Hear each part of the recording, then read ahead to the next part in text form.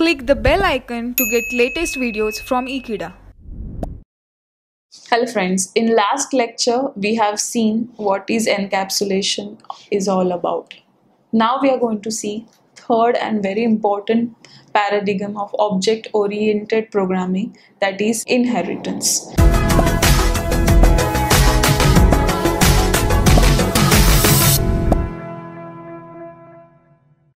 So inheritance, the name itself says something. Inherit, right?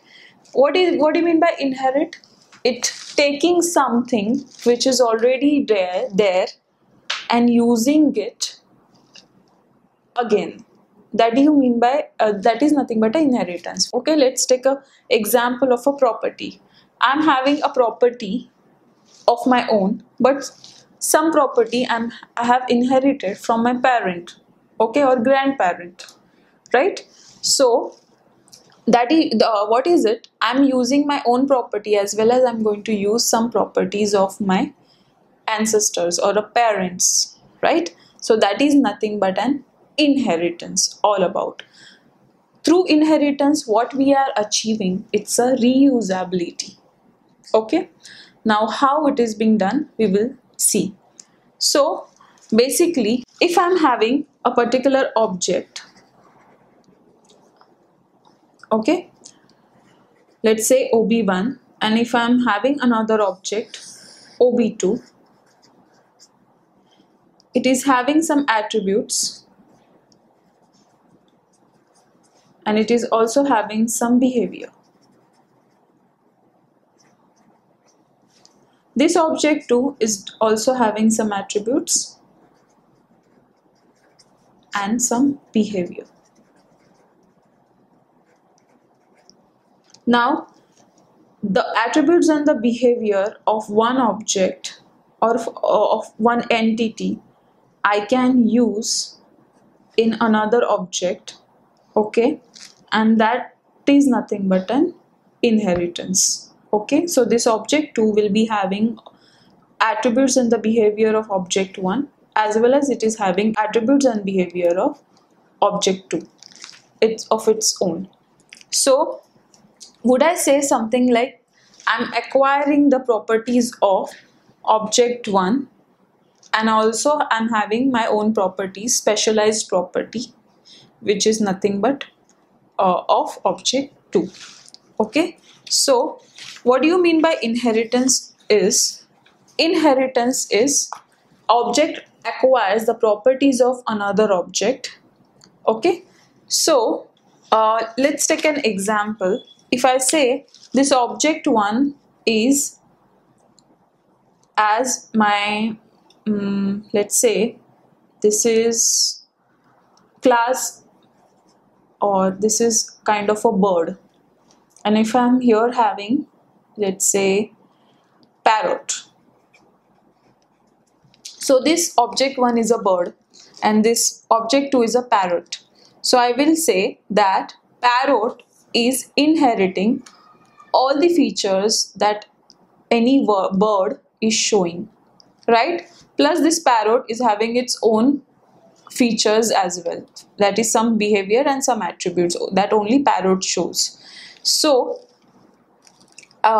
in this case, this bird entity is known as parent and this parrot I can say as child.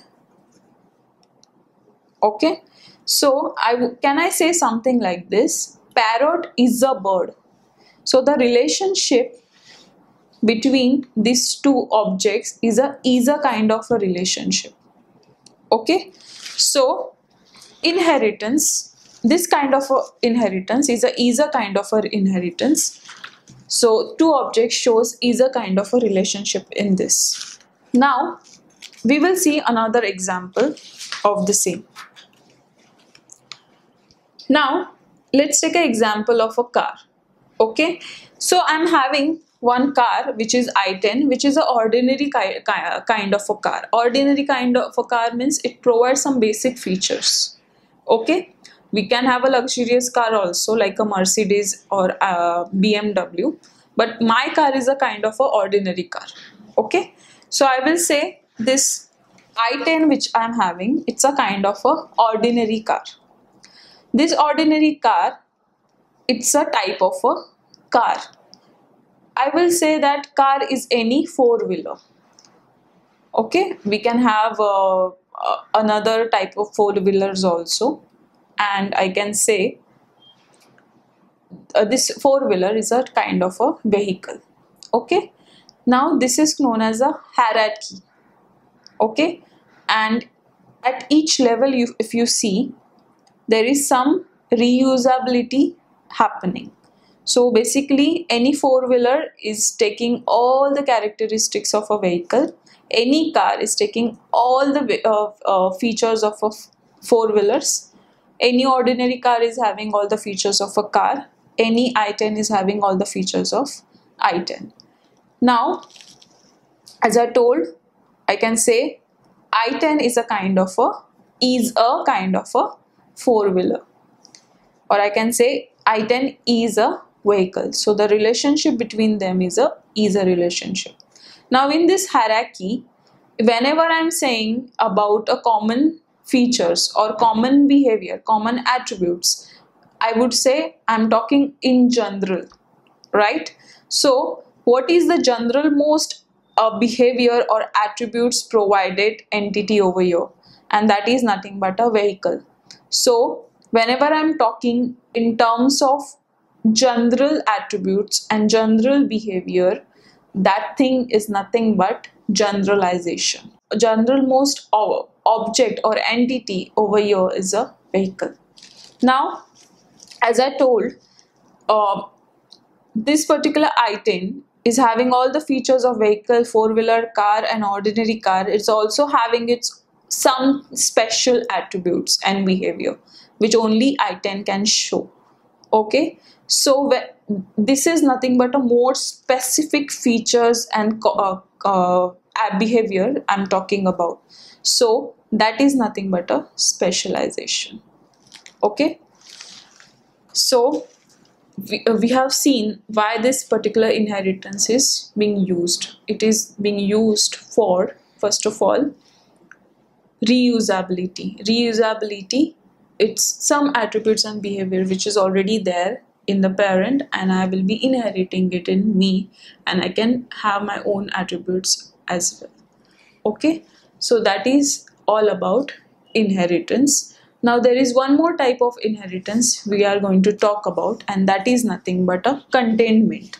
Okay, so what do you mean by containments? Let's take an example of a same. I'm having, let's take an example, a room. Okay, now this room object is consist of various objects over inside it. Okay, so this room can have some chairs. This room can have some tables and so on. So room as an object is having some small object inside it, or I would say in a environment, in a given environment, I can have a room, chairs and tables built separately. What I'm trying to say is chairs and tables, these objects I can make differently on in different place. Okay, and later on I can add them inside this room. Can I do that? Yes, I can do that. So when I'm adding this particular object inside my room, okay, this room is now containing another chair or an table. Okay, or I would say now this room has a chair. This room has a table. Okay, so one object referring or containing another object inside it is nothing but a containment. So containment basically allows me to build objects separately, and then later on I can include them or use them inside another object as an attribute. Okay, so basically it gives me reusability, right? So that's why this is a one kind of a inheritance. Okay, so we will see what containment is all about. So containment is object that contains inside another object as an attribute. For example, room contains fan and furniture. It is also known as aggregation. And one more thing we have to understand, the relationship between two objects is always has a relationship. Okay, so that's what all about inheritance. Thank you.